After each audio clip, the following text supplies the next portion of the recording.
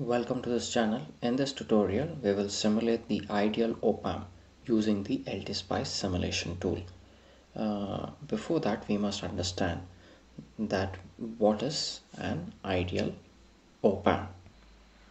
The figure depicts an ideal op-amp where the input impedance is denoted as Rn and doesn't allow any current to flow into it. Ideally, the op-amp input impedance must be infinite and the output impedance of the op-amp is denoted as RO. RO ensures that the output voltage of the op-amp remains the same for any value of load resistance which is connected to it. Ideally, the output impedance of the op-amp must be zero. When we look into the open loop voltage gain of an ideal op-amp, it has to be infinite. Then the difference between the two input can be applied by an ideal op-amp to infinity. For an ideal op-amp, there is zero output voltage for zero input voltage. Then the input offset voltage is zero. The bandwidth of an ideal op-amp is infinite and it can amplify both the DC and the AC signal.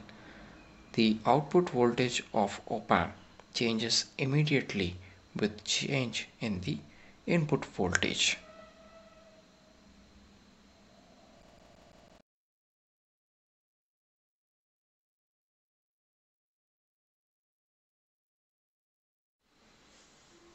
So let us start working on simulation of the ideal op-amp using LTspice. So first click on the component and we have to select an voltage controlled current source. Click OK. Position this component in the schematic. Click escape. Click on the resistor and place the resistor in the schematic. Next, we require the ground connection. So click on ground.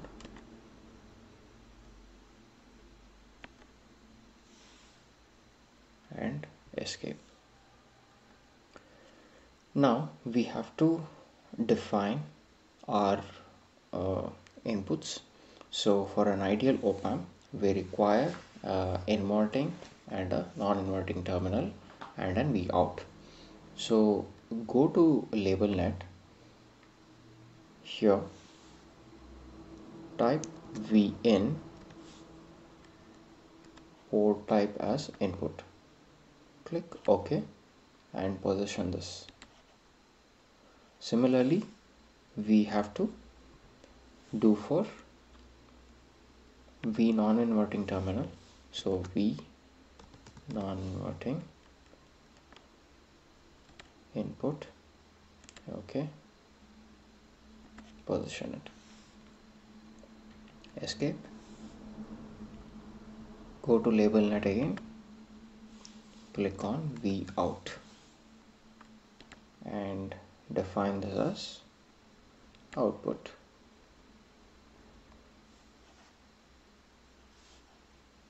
Click OK and position this. Now right click on R1 and define this as 1 ohm. Click on wire, join this ground.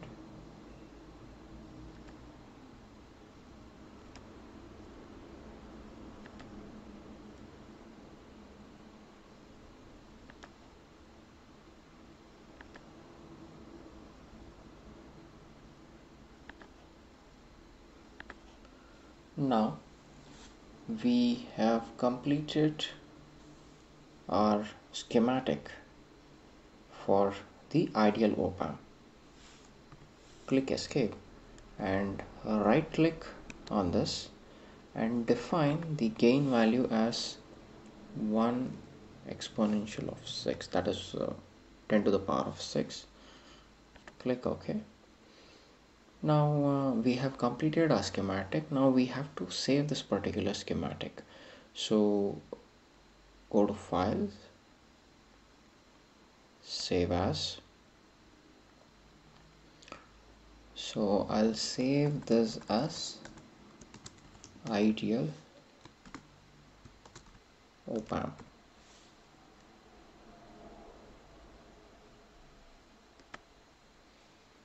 Now since we have completed our schematic, now we have to convert the schematic into a symbol.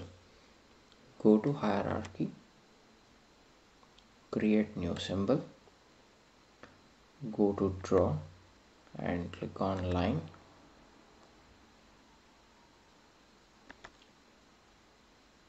Drag this and make this as a form of a rectangle or any symbol which you would desire, but we have to define the V in, V in inverting terminal, non-inverting terminal, and V out.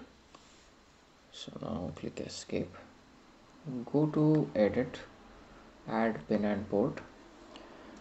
Now we require V inverting, V non-inverting and V out. So V in,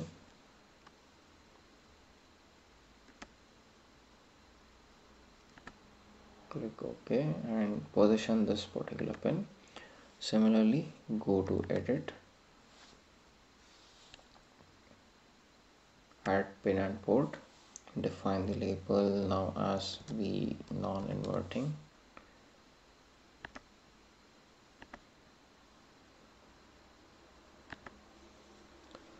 Go to edit, add pin and port, V out.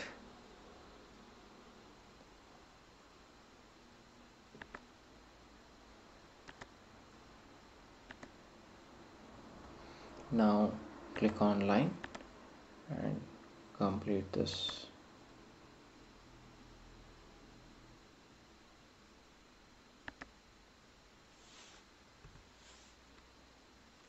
Draw line,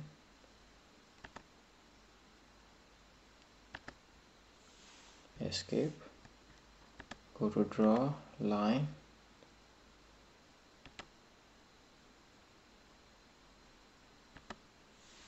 escape. Now we have completed our symbol, so we have to save this symbol. So file, save as. Now one thing which you have to remember is save this particular symbol in the LTspice library itself. So in library, symbol, and I have created a folder called as my symbols. Okay, so save this particular symbol and ensure that this particular symbol name matches with the schematic name what we had given. So it has to be ideal underscore op-amp. Okay, save this. So now we have completed our symbol.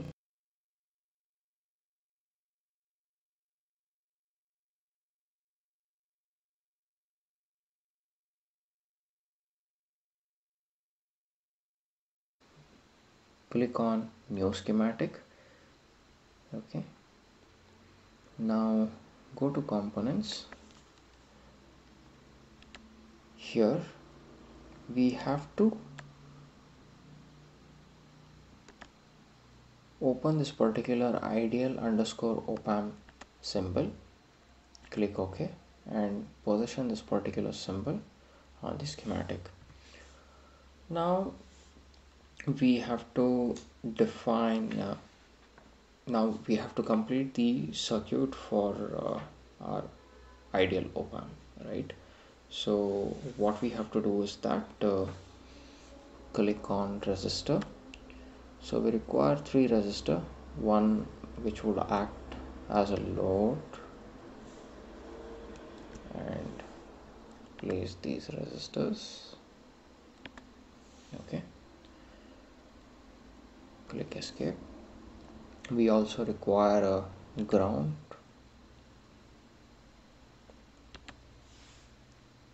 and a voltage source. Okay, so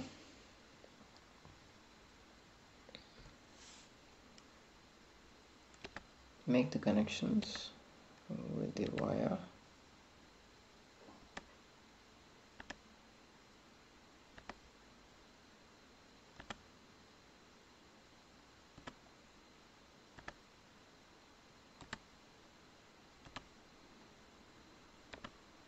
R3 to V1, this to the ground, and V non-inverting terminal to the ground. Okay, now we have to define the value for our R1, R2 and R3. So right click, define this as 1 kilo ohm, right click, 500 ohm, right click, and this one is 500 ohm. Okay, now we have to define the voltage source. So right click on the voltage source, go to advanced. Okay, define the sine, DC offset as 0, amplitude as 5 millivolt, frequency as 1 kilohertz. Okay, so we have defined all the parameters.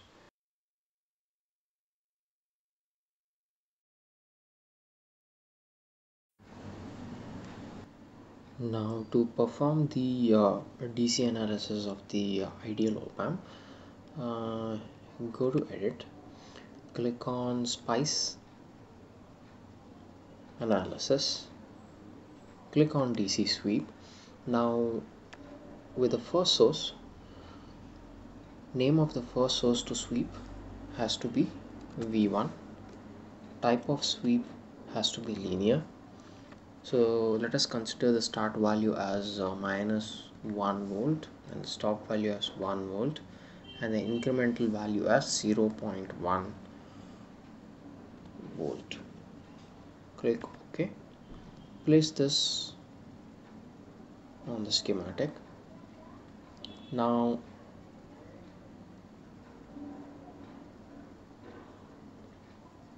click on the run button. Select the input